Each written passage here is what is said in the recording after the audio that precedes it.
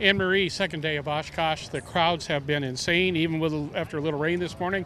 But a lot of them are coming to see what may be the star of the show. The DA50 RG is here. We've been waiting for it for a while.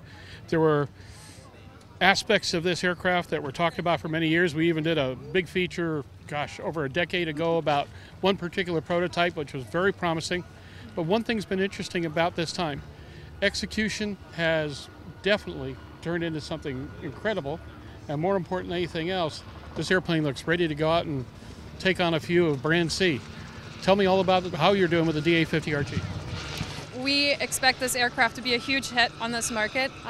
This one in particular has had a long voyage behind it already. It came over the Atlantic to make it here for Oshkosh.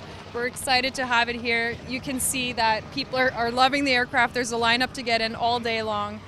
This aircraft in particular, we've been highly anticipating its arrival. It's here, you're right. I think it's going to be the star of the show.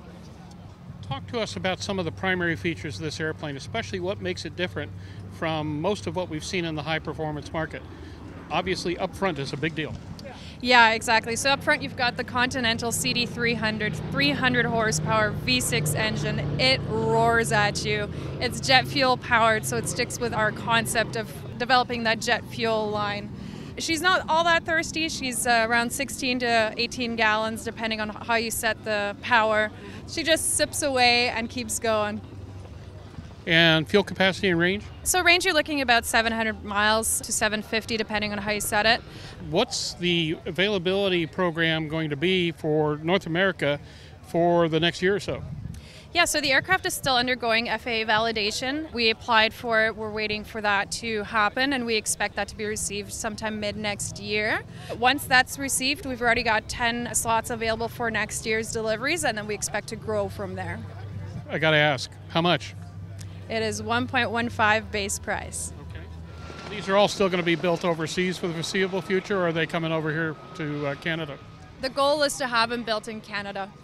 Now, this airplane took a while, and it's not a criticism per se because there's a bunch of folks that rushed airplanes into production and we know how that went. What were the decision factors that ultimately led to this configuration? This aircraft was meant to still stay within the Diamond philosophy, so it's still a safe aircraft. We have not moved to a wet wing. We still have dual wing spars that protect the fuel cells. It's a fully carbon fiber build.